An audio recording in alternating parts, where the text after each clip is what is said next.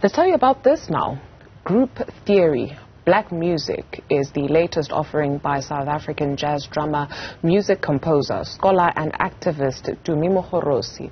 The project is revered as a guide map of both blackness and African-ness, straddling the continent and the diaspora. The show is on stage tonight at the State Theatre as part of the annual Mzansi Fela Festival. Mogorosi joins us now to discuss the latest offering and what to expect tonight. A very good morning to you, and thank you very much for availing yourself. How are you feeling? What kind of space are you in? Hi, Dudu. Thank you. First of all, thank you for having me. And in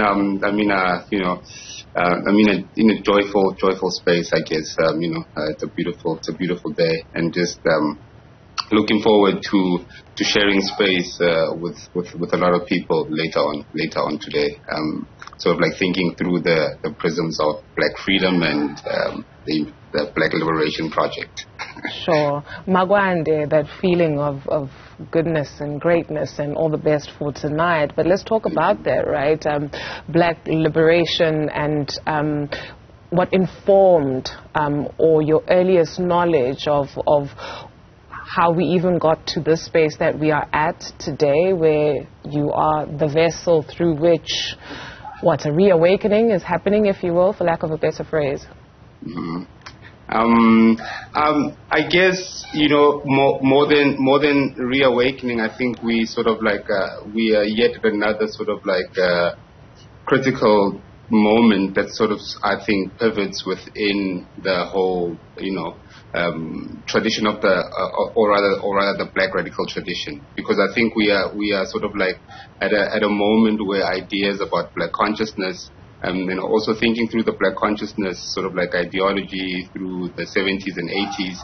I think there's a way that these kinds of questions are resurfacing themselves, that what do we do with sort of like these unfinished programs of freedom? And I think I'd like to linger a bit on this notion of an unfinished project of freedom, that I think scholars, activists, and artists like myself and many others, even the generation before us, have been sort of like thinking through, the inadequate sort of like the inadequate tools that we have gotten to since the Emancipation Project, and how I think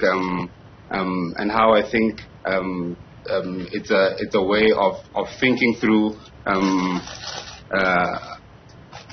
again what can we do anew, or sort of like what can we think afresh that still has the same principles around the integrity and the love for the people.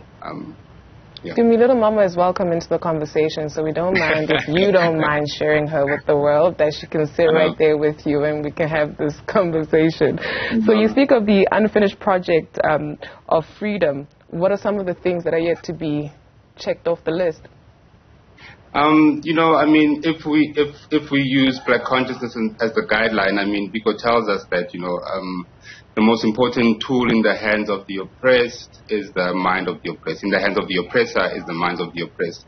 And I think we're trying to think again of that moment of how to rethink and reimagine of how we think about ourselves. And this idea of a rethinking of one's own self-image, I think, is an important one within this current sort of like, dispensation of loving yourself, or sort of like finding yourself. And there's a lot of things that are happening within this space and time right now that I think these moments of us sort of like checking in terms of our, psychic health, in terms of our spiritual health, I think in terms of our political position, I think they sort of like a moment again that speak to sort of like that notion of the incomplete project of freedom. So I think this idea of